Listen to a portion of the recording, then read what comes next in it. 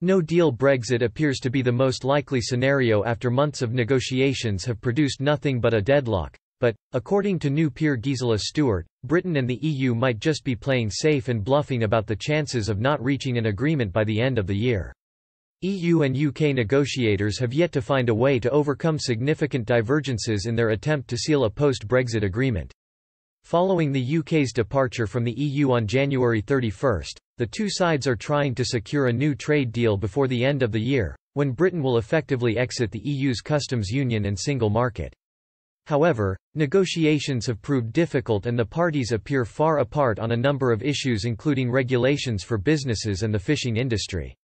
After the fifth round of talks broke out in London at the end of July, the EU's chief Brexit negotiator Michel Barnier said a trade deal with the UK by the end of the year appears unlikely. In a statement, his British counterpart David Frost also concurred that there were considerable gaps. Moreover, Downing Street is said to be already working on the assumption Britain will have no trade deal in place when the transition period ends on December 31.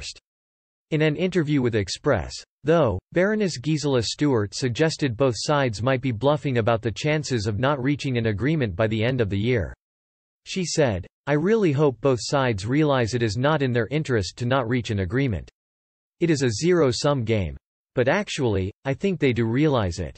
In any EU negotiations, the final deal is reached a minute before midnight. But in the meantime, they have to prepare for that eventuality. People need to know what they have to do in that case."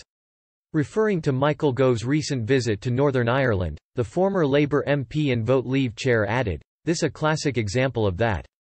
The government is making sure small companies can do this and that."